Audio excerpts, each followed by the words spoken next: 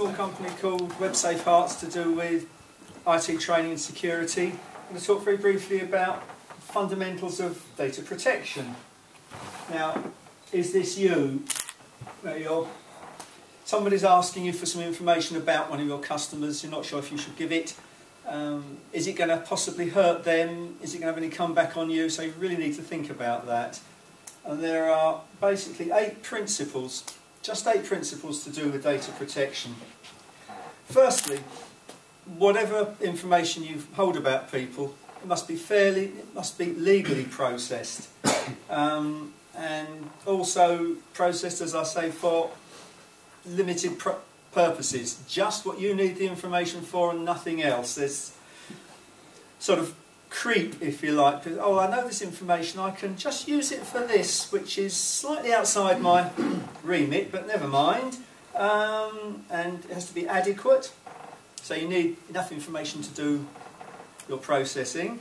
Needs to be relevant and not excessive. So if you just need names and addresses and other contact details about somebody, you're not really supposed to ask them whether they're married, whether they're gay, or all sorts of other things like that that are not useful for your purposes. Also, very important this one, accurate and up to date. I'm still getting mail shots for a previous business that I had that closed about 5 or 6 years ago now, and people don't really seem to accept that it's no longer in existence. And also, don't keep information for longer than you need it. If one of your customers stops being a customer after a few months, if you're sure they're not coming back, you remove their data because it's not relevant to you anymore. Again, processed in line with the data subject's rights. So bear in mind somebody has a right to see the information you hold about them, and if it's wrong, correct it. And personal information must be secure. Now, if it's on paper, this is something like in a locked filing cabinet.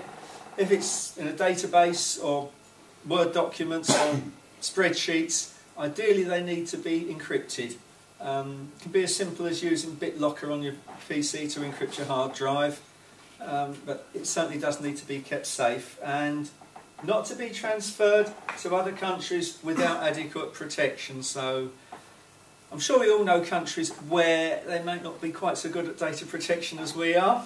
So we're just briefly moving on. Personal information, I say names and addresses, phone numbers, email addresses, contacts, things like that. Sensitive, quite obvious. Who's your next of kin? Health information. Have you got a criminal record?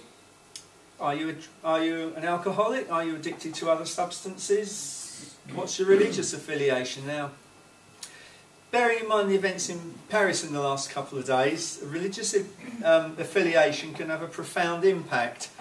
Whether that's justified or not, I'm not here to talk about, but it's just something to be aware of. And sometimes it's not always obvious whether it's personal or sensitive. It's probably better just to treat it as though it was sensitive, just be a bit more careful about it. Now, examples of data breaches and penalties. Now, the Information Commissioner's Office, they're a bit like HMRC. They can arbitrarily issue fines. They don't need to go through any legal processes. They don't need the courts. They can say, you've done something wrong, we're going to fine you. And I say here, the Sony one, they're fined $250,000. That was a serious data protection breach. It's when somebody got hold of a load of credit card information about PlayStation customers. March, Kent Police were fined $100,000 over documents, tapes.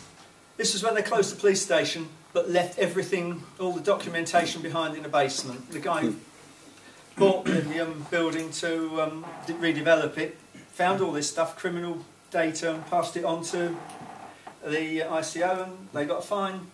And the other one, the big one, was Brighton and Sussex University Hospital. They got rid of some computers. Some of the hard drives turned up on eBay. Somebody bought one and found a load of patient records on it. That's how they got a £260,000 fine. Now, where to go for advice? Information Commissioner's Office, there's their contact details.